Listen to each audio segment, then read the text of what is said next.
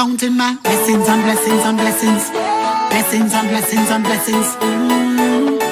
Nadia, I still hold my head high. High. My name is Alexander from St.Croix Entertainment today. I'm a local blogger on St.Croix, and this is an absolute honor, first of all, because I love you. Thank you. So, how was your time here on St.Croix? Amazing. It always is. I cannot upset that I'm not able to stay longer. Oh, I'm sorry. Yeah, I have to leave. I have to leave just in a few hours. Okay. So I know you have connections with St. in a few hours? Yeah. Wow. I know you have connections with, you know, the British Islands, Swanks, Adamo. Yes. All of the, tell us about that. Yeah, well, Adam and I actually met about 3 years ago.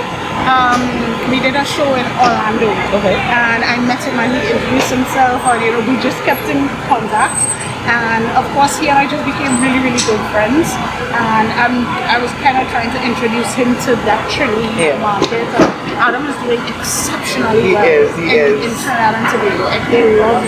Yeah, we see that every day. And of course, his relationship with Swans, marvelous. Yes. We all just linked up, you know. And of course, he is ridiculously talented too as a producer. So that's exactly how it happened, and we just kind of stayed in touch and just remained really, really good friends. Nice. But you did do and you performed that one tonight. Yes, First Fete. Yes. I have been waiting for you to perform that song in person. Oh my gosh! And I got my wish. Yes, good. How do you feel performing that here? And it was written by Swanks, and it's just, how was that feeling? So that particular rhythm, when Swank sent that to me immediately, I was like, listen, I have to be on this rhythm.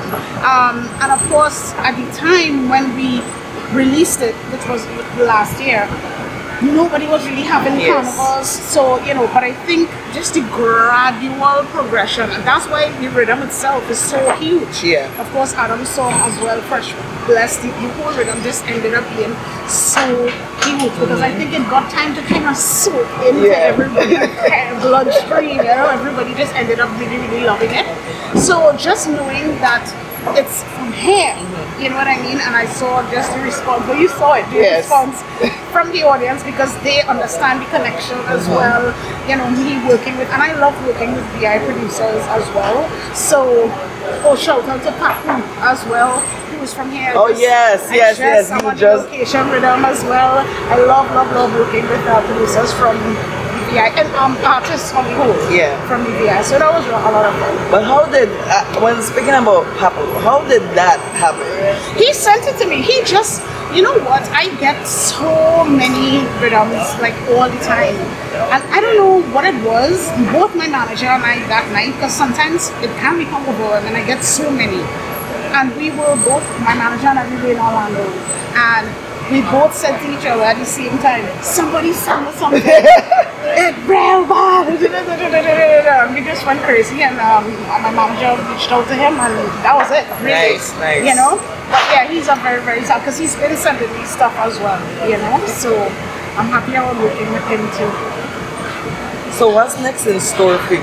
Now that you did this, I know you are very busy this year. What's next in store? Well, we head back to Trinidad, of course, tomorrow, because we're actually in the middle of a taste of carnival at home. We're not able to have like a full training carnival, but whatever we can get, we're taking. So I have a very full week this week, and then of course the touring begins.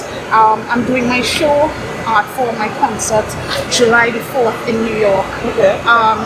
So people were really, really hoping that I would have been able to do it at home in Trinidad, but of course, because of all of the restrictions, we weren't able to do it at home. So I'm very excited about doing it July 4th in New York City, flying the whole band to New York to have a full concert. And I'm also dropping my album this Wednesday, February 23rd, Coconut Girl. It's going to be out this Wednesday as well. So we have so many things in store. And of course, this is while touring and writing and recording. I'm always on this.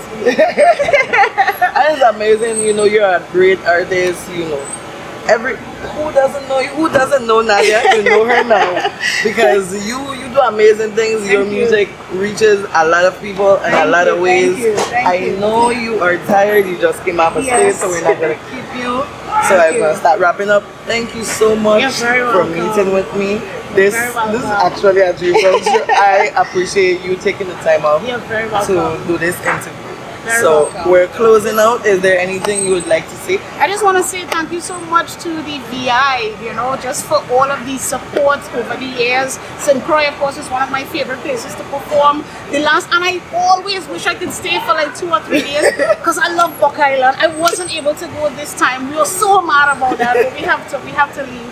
But of course, I love St. Croix, I love St. John, I love St. Thomas. I perform there in these places all of the time. So thank you guys so much for all of the support. And remember, July 4th, if you can come to New York, fly to New York. It's gonna be worth it. And make sure you stream and buy my album, Coconut Girl. It's gonna be out on February 23rd. Thank you guys so much. Thank you to Nadia Batson for meeting with us. This is St. Croix Entertainment today, and I will be back with more.